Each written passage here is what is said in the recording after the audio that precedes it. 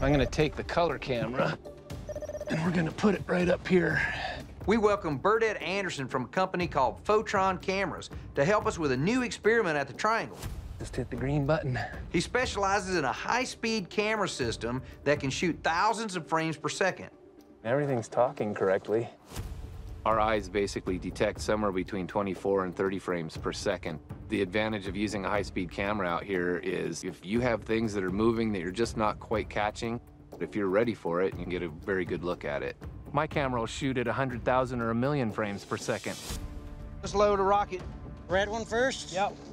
Our plan was to launch rockets up through the Triangle, where we've seen numerous UAPs and detected what we believe to be some kind of anomaly between 300 and 5,000 feet. Okay, it's on? Yeah. While Burdette photographed each launch at 1,000 frames per second with both color and infrared cameras. Here we go. Let's go straight up. Tell me when you're good. That's fine. So we're hoping that Burdette's cameras will help us get a much better look at anything that might appear in the sky during our rocket launches tonight. Be advised, we're gonna go in 1 minute. 1 minute. All right, copy you. Eric, be advised, the rocket's hot. We're going hot now. Copy you, Travis. All right, here we go in 3, 2, 1.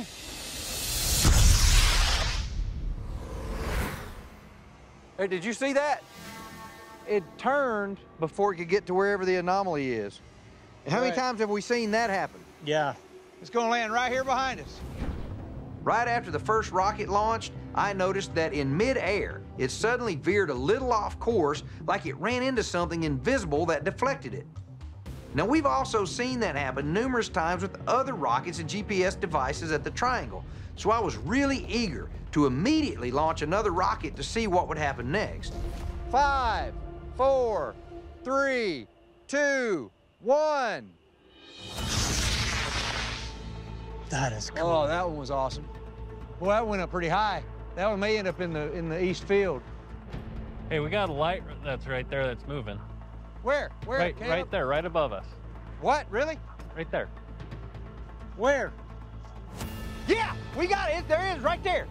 No, this was moving pretty fast. What is that? That's not a plane. Eric, we've got an orange light across the river on the southwest side, moving pretty fast about treetop height. Look at that. Still plenty bright. Dang. Hey, do you have any cameras in that direction? Yes, I do, Travis. I will take a look. Okay, it looks like it's turning north, doesn't it? It does look like it's turning north. That ain't a satellite, guys. I don't know where it came from, but just after we launched our second rocket at the Triangle area, probably the most prominent UAP I've ever seen appeared over Skinwalker Ranch. Eric, we got something moving right overhead of us right now. It's moving slightly northeast. It's orange, and it doesn't look like a satellite. Do you see it in the cameras? Travis, I don't have it. Ask Eric if he's got anything on the ADS-B. Eric, is there anything on the ADS-B? It would be going east-northeast right now, directly over the ranch. Copy you, I'll check. I've never seen an aircraft maneuver like this thing, but Thomas was right to have Eric check his automatic dependent surveillance broadcasting tracker. It monitors the signals that airplanes and jets are required by law to emit. I've got eyes on the ADS-B map. You know, I get aircraft as far out as 130 miles. There's nothing over us. There's nothing near us. It was clearly going due north, and then it dogleg, and it sped up. Yeah, it came across, and then it, like, turned. Yeah. It's still going. Look at it.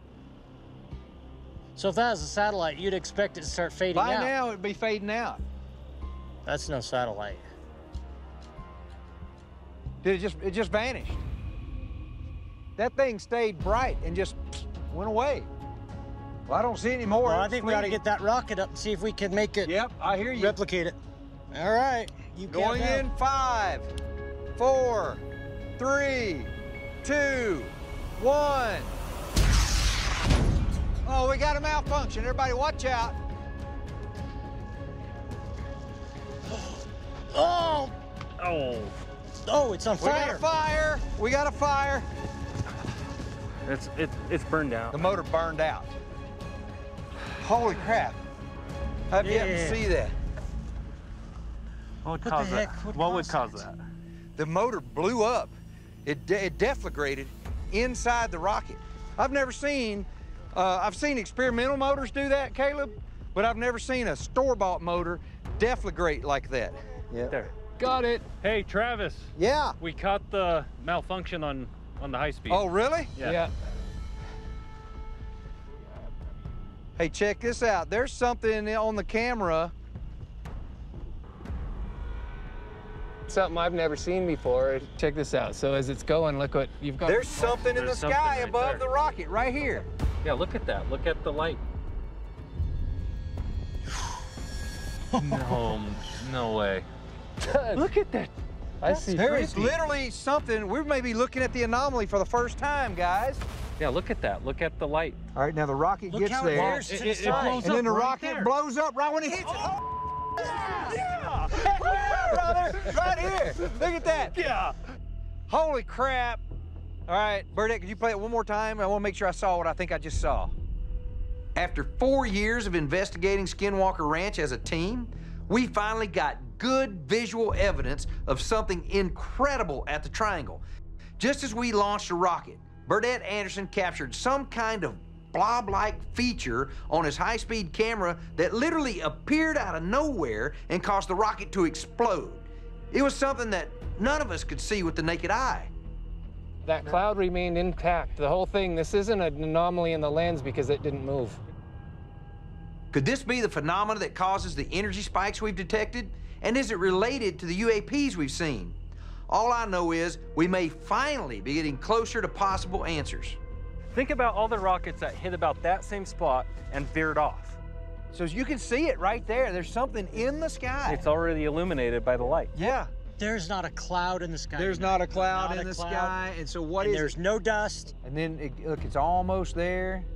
Right there, it's like it hits right on something or zap or whatever. Boom. Boom! And it is exactly on Oh top my of that. God, you can't make it up. Oh, yeah. Usually I can explain everything I've seen in a high-speed camera when I record it, but when we shot the third rocket, as soon as that rocket started illuminating, we saw something that wasn't there in the second shot. I can't explain what it is. I've never seen anything like that come off a Photron camera. Holy crap. Oh my God. Well, Travis, that's only 30 feet, 30, 40 feet above us. Oh my God. I couldn't possibly know what this phenomenon was, but we now have a clear location to focus our investigation. Okay, we caught something cool.